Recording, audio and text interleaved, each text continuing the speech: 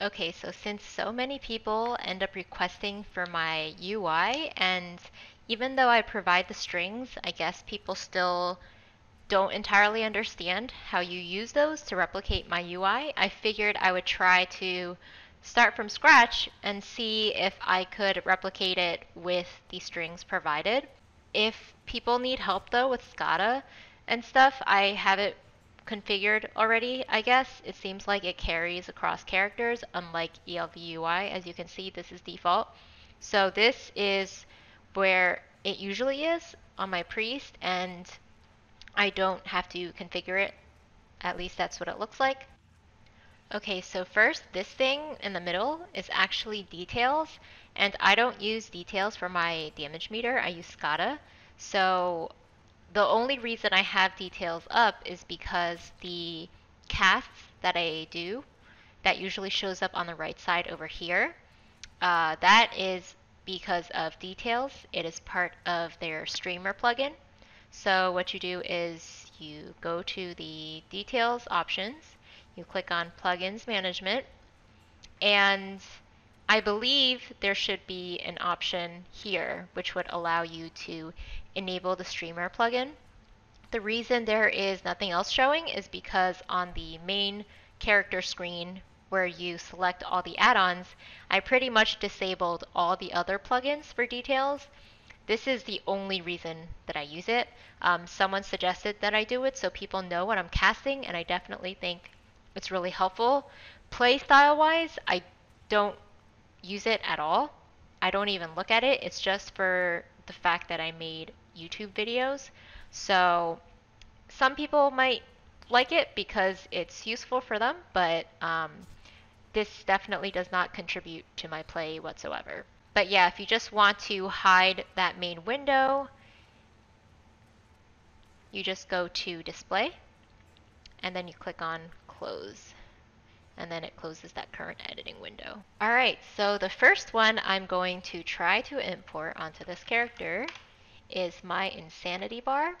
So right now I have Windows on my second monitor with Notepad on it, and I just have a bunch of my ElvUI strings saved in different Notepad windows, and I'm copying them over. So first, never mind, I opened ElvUI, so I'm going to import that one first and see if it works as expected. So from here, you go into Profiles, and then you click on Import Profile. And then I paste it in, and then I click Import Now. So since it already exists, I'm just going to name it this because that's the name that I gave this character, and click Accept. So now you can see that it pretty much updated my chat window. So this used to be a shorter height. I like seeing more stuff in my chat box, so I just raised it a little more. I'm also more wary about my vision. So I used to feel like, oh, having small text was really cool, but now I like to have my text set to like 16. That way I never have to squint or anything when I'm reading text. And then on the right side, I also have the height raised as well to match the left side. And then it looks like my keybinds copied over. Of course, that would be a little unfortunate if you copied the ElvUI string and it overrided your existing key bindings. So just as a warning, I'm not really sure if that would happen, but if it does, maybe just in case, take a screenshot of your UI and all your key bindings. That way, if they get wiped, then you have a really easy guide to replicate what you had existing. So that is pretty much my ElvUI. A lot of people tend to ask about enemy nameplates, so like this, and how they tend to stack. So if I have them next to each other, they kind of float on top instead of override each other, if you know what I mean. Like they don't ever overlap. So that is something I never changed by myself. It was set that way by default, and I never really felt the desire to change it. I know a lot of people use different enemy unit nameplates, but I don't know. I felt like ElvUI always worked really well for me. So next, I'm going to try my insanity bar now. So let's open this up. /WA for WeakAuras. It's /ElvUI for ElvUI. And then so here, you go to new, you click on import, paste it, and then right down here, you click on import. So here, there it is. I believe you really don't have to change anything for it. Actually, something you want to keep in mind is always pay attention to this load tab right here, because sometimes people have specific stuff that they set it to ahead of time. So for example, I personally put priest and shadow is the only time it would show up.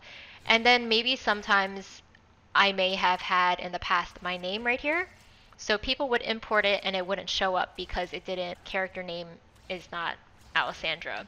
So just every single time you import into WeakAuras, just take a look at the load tab and make sure that all of these things are matching whatever you're using it for. That way it's not showing up. Okay, next are it's called a raid cooldown WeakAura, but I use it on the left side over here for my interrupts. So you do the same thing, new import, paste the string, and then import.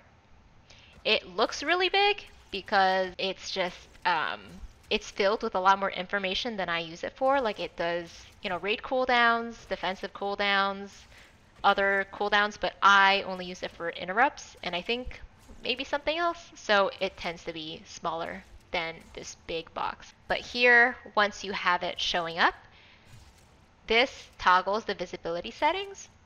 And then this is just, you know, options to reset the cooldowns if you like. So right now, as you can see, I only have interrupts and battle reses showing, which is incredibly useful for Mythic Plus because people are always asking on Discord, you know, do we have a battle res up or when is the next battle res? And I just have that information right here. Also, having interrupt cooldowns is extremely useful. It is pretty much mandatory if you're pushing high keys. It's just nice to keep track of what other people have. Since priests have a really long silence, it's 45 seconds, and melee have the shorter interrupt cooldowns. I tend to hold my interrupt until I see that their cooldowns are all used and I'm pretty much the only one left. That way their cooldown starts counting down right away faster, and then mine is just used last because of the long cooldown. Okay, next I'm going to import in my cooldowns that I use for shadow. So I pasted it. Now I'm going to import it, and there it is right there. It's just that simple.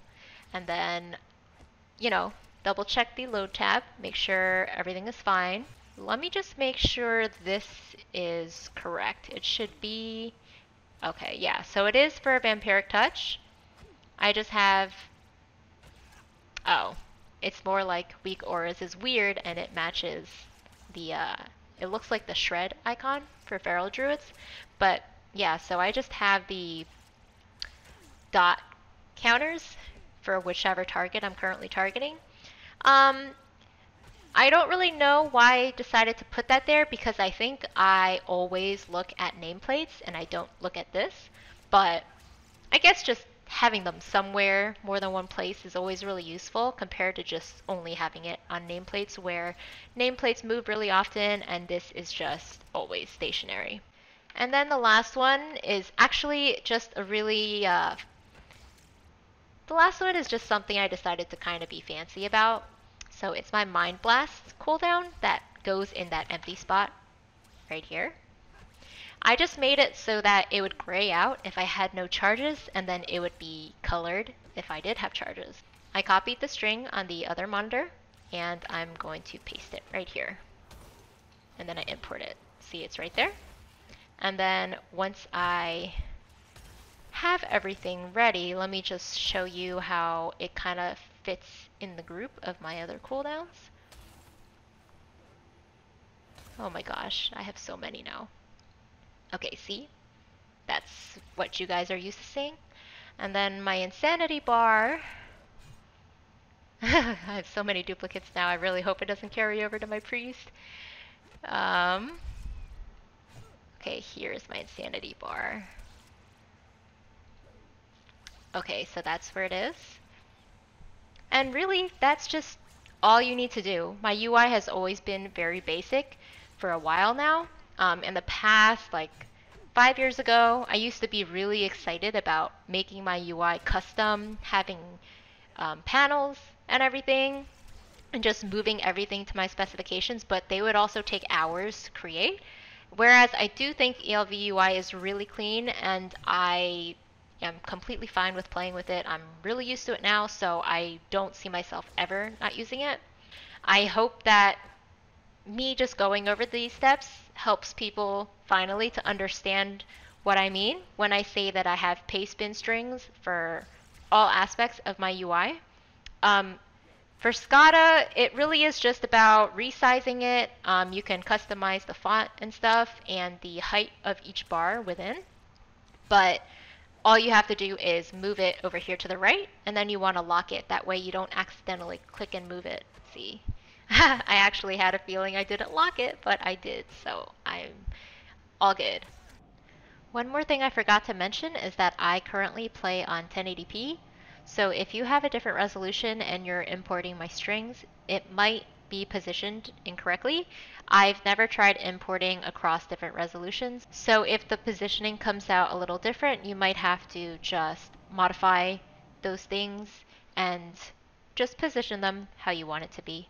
But yeah, I hope that helps you guys replicate this UI, and thank you so much for watching.